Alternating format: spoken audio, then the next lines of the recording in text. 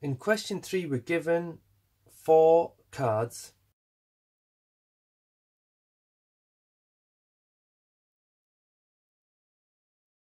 with the digit 2, 3, 4 and 7.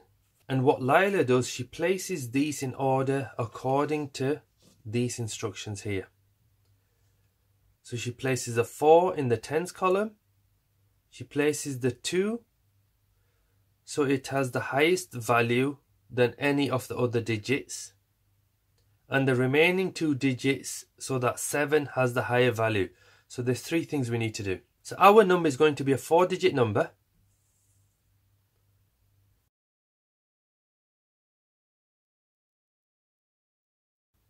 And the first digit is always the ones digit or the units digit. Then you have the tens.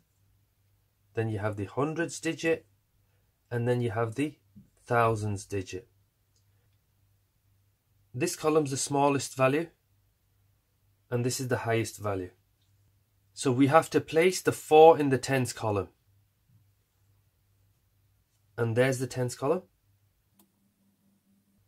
We have to place the 2 so that it has the higher value than any of the other digits.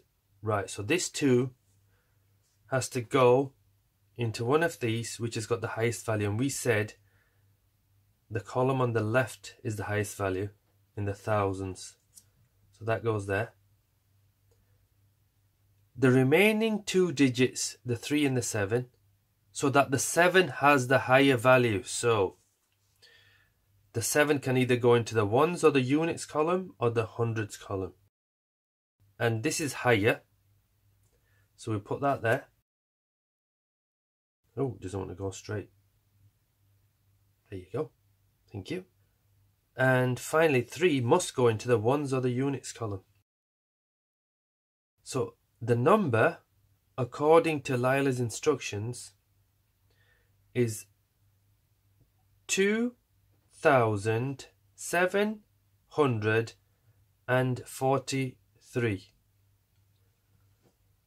The important thing with this question, there's a lot of writing, so you have to read each instruction or line very carefully, and then it's much easier to do. Because when you first look at it, it looks really, really difficult.